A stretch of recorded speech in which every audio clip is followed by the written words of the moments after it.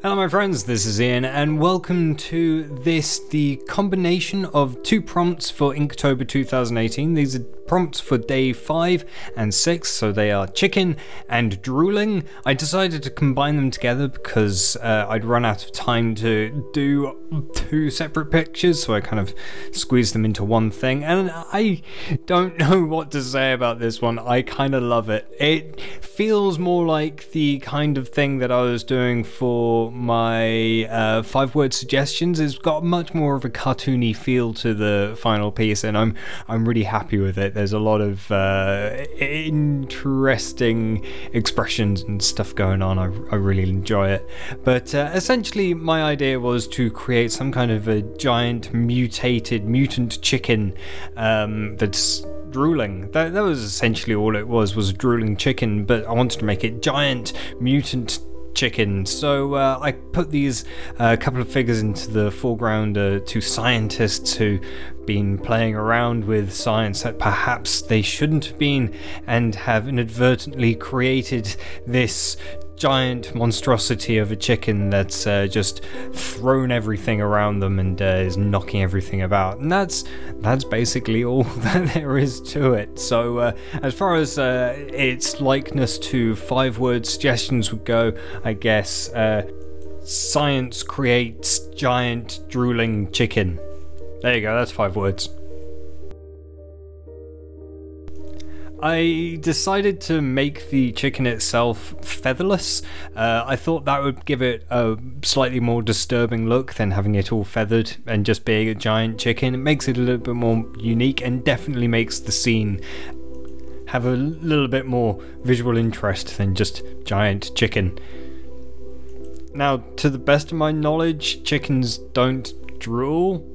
I think I can say with a certain amount of certainty that chickens don't traditionally drool, but there's nothing to say that a giant mutant chicken wouldn't drool. So yeah, and it's an odd look, I must admit, having like saliva drooling out of a chicken. It just doesn't feel right somehow. I every time I look at it, I'm just kind of going, no, that doesn't look right.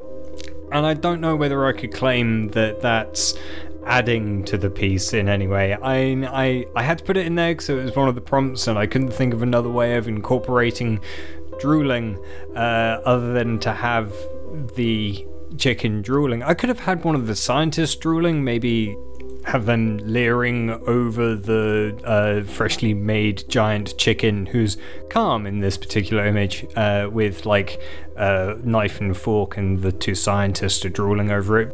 Perhaps that would have made more sense than having the chicken drooling. But hey, I wanted my giant mutant chicken running amok. I didn't want it just sitting calmly in the picture in the background or being scared. I wanted it being giant and mutated and knocking stuff over. That's way cooler. Go, giant chicken, go! I think it turned out as a really fun piece. It's a lot less serious than some of my previous ones, and I really like it. I hope you enjoy it as well.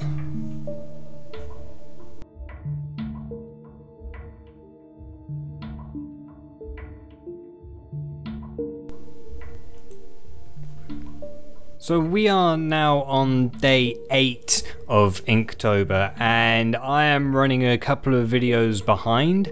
I have had time to do all of the artworks so far, so I am actually up to date. I'm about to start working on today's one, which is Star, but I am a few videos behind just because of time constraints and things which are happening, which is stopping me from having enough time during the day to get the videos edited and uploaded. So I'm going to continue doing that. I'm going to continue doing the artworks on the day of the Inktober prompt day. if that makes sense. And what I'll probably most likely do is put a picture or a teaser of that image up on my Instagram. Not that I've used Instagram for a little while, but I'll probably do that. So if you want to see them as and when they are done, then you can go there and see them then. But then the videos will come out a day or so late. I'm going to be making a drive over the next couple of days to catch up with the videos, and hopefully I will be able to do that, and there won't be too big a delay between the actual day that I draw the video and the day that I release the video. So hopefully things won't fall too far behind, but so now you know, if for whatever reason I don't have a video come out for a day or two, it's not because I've dropped off the face of the earth again, it's simply that I've run out of time to edit the video and release it for you guys. But I am thinking of you, and I am grateful for everybody who has been following along this series, even though it's been a while since I've managed to upload anything. So thank you for sticking around. I really do appreciate it. You are appreciated.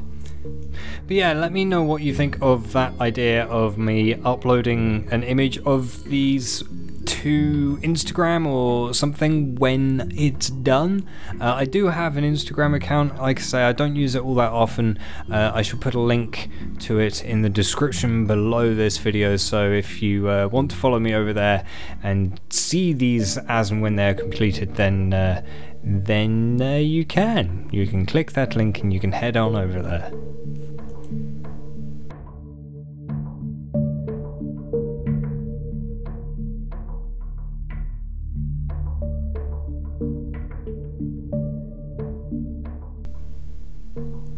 So we are now approaching the end of this video. I know I haven't spoken particularly about any of the technical aspects of what I'm doing, but it's all identical to things that I've done previously, just using my mechanical pencils to do the sketch work, and then my Porcupine for the line work, and then the Aquash pens for the shading, and that's really it. Nothing special here at all.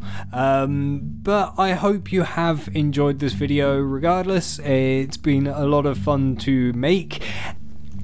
If you have enjoyed this video and my nonsensical ramblings, then please do make sure to leave a like, comment, subscribe if you have not already and you want to see me create more things with my hands.